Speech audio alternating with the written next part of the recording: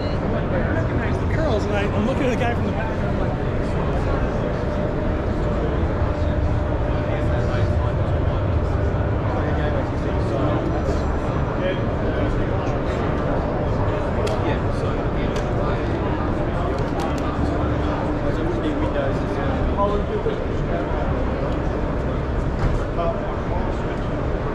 Hi. Oh, you can control with way the... to put the camera. Yeah, pretty good. Yeah. So you can control with this Steam Deck Yes. too? Maybe like other controller? Yeah, like an Like other Xbox controller? Like an Xbox, yeah. Okay. We make our own controllers like Xbox. You see, it's a controller with 32 programmable buttons. Wow. But we like that device. We put Windows on it. I just forgot how to turn it on. Oh. There is a secret, like press volume button, and I did it one time. Okay, So okay. I will play for tomorrow. I will definitely do it. But yeah, it's a nice device to have as a controller. So it's you see that's a controller. Yeah. The screen is right there. So we like it. We put Windows on it and our system and everything works. So you guys do hardware stuff? Yeah. We started making hardware because there are no controllers on the market that we can use with our advanced software. We have very advanced software, but no hardware control. Okay, got That's it. why we started using it. We can, but doing that, we can custom build controllers. Okay. Director, K-Image Studio. K-Image Studio, where are you located? Yeah. I'm in Taiwan. Oh, Located in we have Taiwan. clients from there, yeah. Okay. Oh yeah, they're using our. We have very advanced software that controls. Can you show me Yeah. like how it's work? Well, here is our main controller. So it's Okay. a software that we control cameras of different brands, Yep. different protocols, and for you as a user, it will be camera 1, 2, 3, 4, 5. Yep. So you don't think about different protocols. Okay. So you don't need multiple controllers for that. Like if you look at any PTZ controller, Yep. joystick controller, they have basic functions like pan, tilt, zoom, and some presets. Yeah, yeah. We do that also, but very precise. Very That's the main precise. thing. Yes. Okay. We can we hate fast movements for the joystick, so everything has to be nice and smooth. You can control cameras with our virtual joystick. Yeah, virtual joystick. Then you can use any USB joystick. Okay. You can use hotkeys on the keyboard. You can use buttons, and even with the buttons, like you see when I'm pressing the button, the camera starts moving slowly Okay. and then accelerates. It's not just as with any controller, you press the button, the camera moves there with a specific speed. No, it accelerates. Okay, it's got a it. soft, It has the curve on soft there. button. Yes, Okay, and got we it. also have it with the joystick. When not all like Panasonic cameras, they have it built in. So you hit the joystick, the camera will slowly accelerate. Okay, But got it. Sony Vizca protocol, that's a Sony. If you hit it, it would just If you turn hit it, back it will quick. jump there. No, that's with us. It's like you see, I'm hitting the joystick.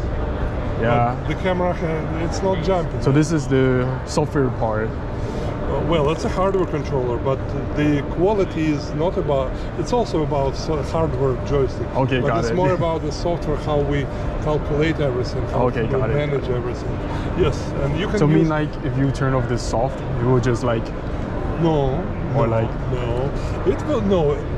It is still, even if in soft mode, it still has variable speed, so you can easily accelerate it with a joystick. Okay. No, but the point is, you see, even this. yeah. So it's very. You can try it. It's very slow. sure. It's very slow movement. It's very. It's precise different. movement. Very precise movement. Yeah, that's a zoom control. If you compare it with what we hate those rocker. Oh yeah. You know, like a Panasonic. I mean this one is I the don't know zoom. how people use it. You know, that rocker. You have to. Just press slide B. No. I know, but you have to balance. Yeah, that you need thing to with balance. 2 fingers, so Yeah. it's not easy to get.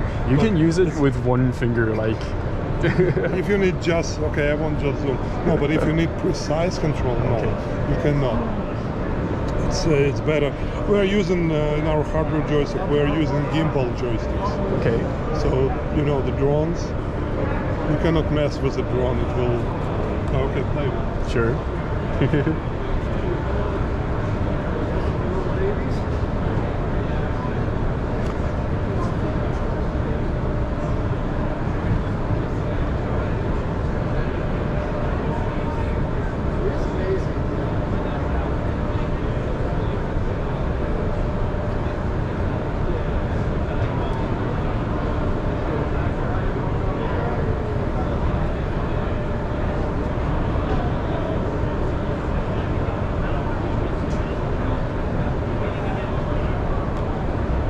But it would just stop immediately.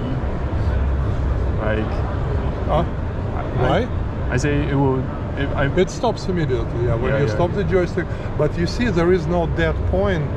That if you want to move the camera without stopping anywhere. Oh, So it's what you can do with our joystick, with our control. Okay. So you can still move it without that boom jump in the.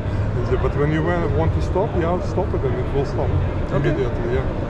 Oh yeah. Or with this effect, with the soft effect, even when you stop, you know, it was running fast.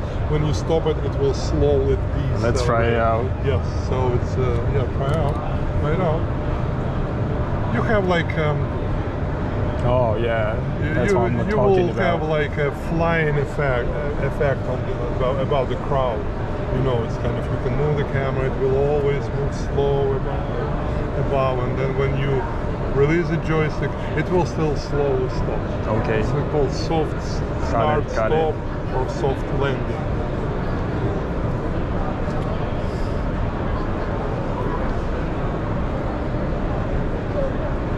Any other cool functions in this software Yes, and but hardware? we are talking about basic functions. Okay, that got it. every other controller. Let's switch it. Yeah, first. sure. It will be easier for you and for me. We do a lot of automation, a lot of visualization. Like with any joystick, any controller, you will have to dial cam 1, dial preset 3, and click go. Something like that. No, with us it's super simple. It's all. You know, it's all like you see the direct control of the camera.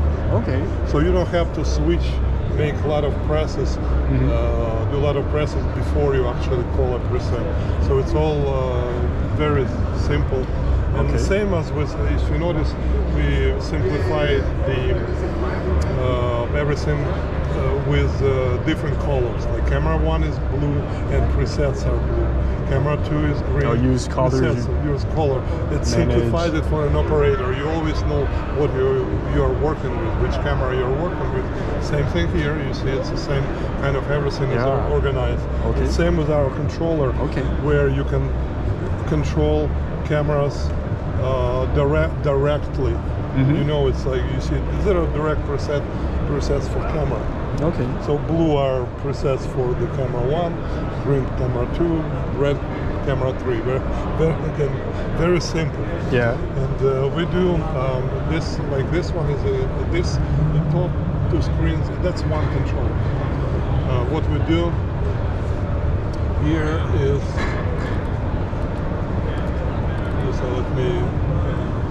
You see, that's a PTZ layer on top of. Two monitors that offer 2 streams. Okay. Yeah. So we can see 180 degrees in each side. Yeah. So we can put 2 more monitors, not in this location, and have 2 more cameras. We have 360. Oh, okay. And because the KPZ camera can do 360 if needed. And these buttons are presets. Oh, cool. Yeah. So when you press a button. We just go. Something is not right here. You can move the buttons on the screen where the presets are. Okay. And again, if your buttons touch each other, Just go over there. Okay. So all three cameras will go to that preset if they tap. Oh. Or it's a preset. It's called preset visualizer. Mm-hmm. So you have one. You can use one screen. You can use any webcam, for example, or any video like in the iFeed to show your working area, and then you will move preset buttons to the positions where the presets actually are. Cool. Yeah, it's not that preset is not configured. Yeah, but Yeah. Which one? oh, you double click it, so it means you can change the picture. change the background image for the got button. it. Yeah. One click is to call preset, double click is to change. Yes. You can organize your presets. You see camera 1, 2, 3, Yeah. or move some buttons on the screen. Yeah. Yeah, all cameras move to preset 2. I need to do something. It's kind of crazy.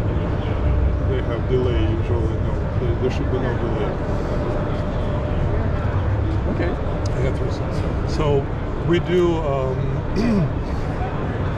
You can also have traces with our software. You can memorize the camera movements with the joystick. You move the camera with the joystick and memorize what you do. Okay. And then zoom in and save it. Okay. And then it's very easy to recall because we offer it as you can recall traces as presets. Okay. So then you will have this is our Movement 1, movement 2. Yes, Yeah. yes. Movement trace. Okay. Well, got it. movement. It's better explained. Yeah. So then you just click and start the trace on camera 2. No, camera 1. Blue Yeah. trace. It's Oh, moving. it's moving, you Yeah, see? it's moving. It's going somewhere. I believe it will go to that side. So it's easy to manage traces for multiple cameras. Again, you see camera 2 will have green button, like only 2 traces available. You see there are more options here. You can do timeline. We have timeline player. It's when people create music audio. You can resize all our panels on your screen. So we want to be a secondary controller on the screen because usually, like with this setup, there are 4 screens working for one computer. So practically, usually you have 1 or 2, so there is not enough room for video. So that's why we want to be. It looks like a controller on the screen. Okay. So we have a timeline player. So people when they create music, they put sounds on the timeline. We put camera movements on the timeline. Okay. Oh, okay. So Yeah. timeline second 5, all cameras go to preset 3, and camera 1 move left with speed 2, camera 2 move up with speed 1, and all this. Just stuff. you can design it. I mean, like. We just give you a tool that you can use, and the limit is only your imagination. So how? Just open timeline. Okay. If you want to let's design the music. Well, it's let's see. So we want you see second 5. I want what? Camera 1 move to preset 1. Okay. I can anywhere. Then I want second 10. I want camera. Yeah, I don't want just to like do adding anything. several And keyframes. I want to add. I want to make camera 1 to move to preset 2. preset 2. Very Yeah. simple. So add event. You see, very simple. And then you can save it. You can save the timeline as a file. Okay. Let's see. I have a special folder for it. We'll make Test. B. Oops. No, let's. Never mind. There is no. I need to use the touch screen keyboard. So we'll resave what we have. And whenever, like the timeline is ready, when you want to open the timeline, it's a file. Okay. So you can open it, double click, and then play. you can play. Yeah. So in second 5, camera 1 goes to preset 1, and then in second 10 it will go to preset 2. Okay. Or again, you can put any commands to multiple cameras here to do something at the same time, or It's a timeline. Mm-hmm. Got it. Got it. So